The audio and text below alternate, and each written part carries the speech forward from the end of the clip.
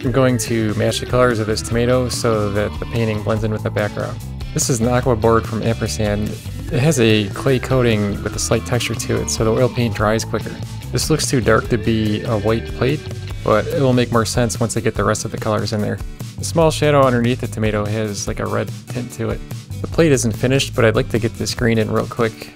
The color of the tomato has a little bit more yellow in it, so this matches a lot better. This highlight color needs to be fixed too, it's a little bit more yellow. I'll work on the background next. This corner has to go lighter. The shadow under the tomato has to go more red and darker. That looks pretty good.